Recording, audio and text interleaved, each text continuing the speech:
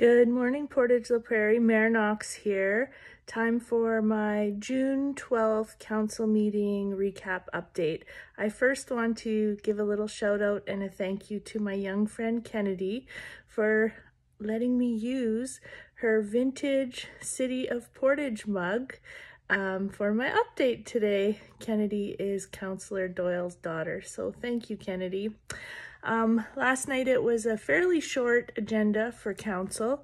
We extended our bylaw contract with Serious Security for 1 year for the price of about $115,000. We've found since we switched over to Serious Security that we have seen an improvement in our enforcement and our bylaw mitigation that happens, so that we're seeing improvements in things like our derelict properties, keeping yards clean, etc.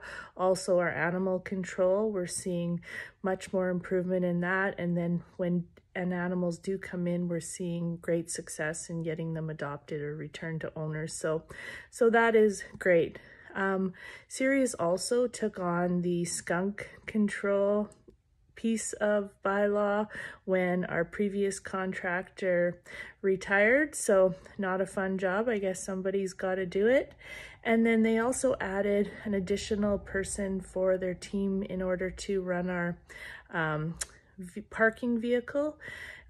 We often get teased about that vehicle, I'll be honest, about what it looks like, etc. But what I can say is that it is very efficient.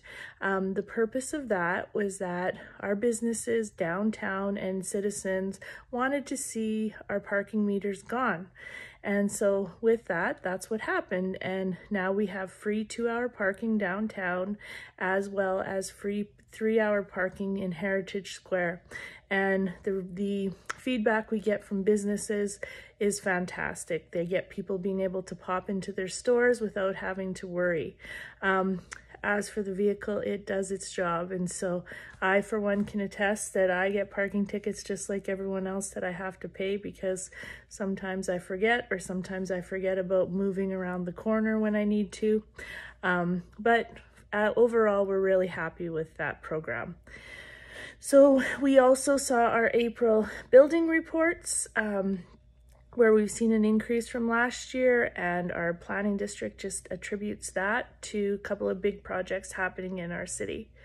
We also had a review of our Connect Portage when we did the emergency alert a few weeks ago and how that went.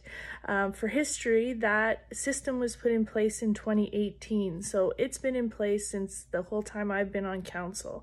And I know for one that I was here in the early days, and I was the public safety chair when we started doing these tests, and there was some glitches. It didn't run as smoothly as we'd wanted, but we can say that this last time things went very well.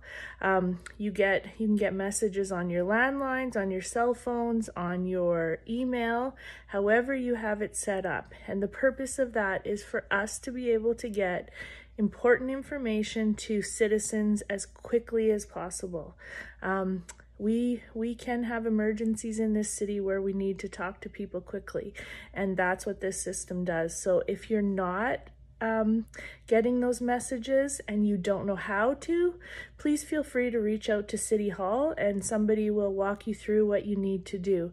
If you have a landline currently and it's in the white pages, then you will get that call automatically. That rounds up City Council meeting for last night. A couple of things that I want people to be aware of is check out on the city Facebook page. We just put out a information sheet on frequently asked questions about mosquito control. Right now our mosquitoes are pretty good in Portage with the dry weather, but that can change quickly. But we want people to understand what the policies, procedures are for that process of fogging. It's not as easy as people think. There's a lot of regulations with both our policy, the province policy, environmental policy. So it's a good read to figure out what actually happens. Anyway, I hope you have a great Tuesday in Portage, Prairie. It's going to be another nice one, and we will see you soon.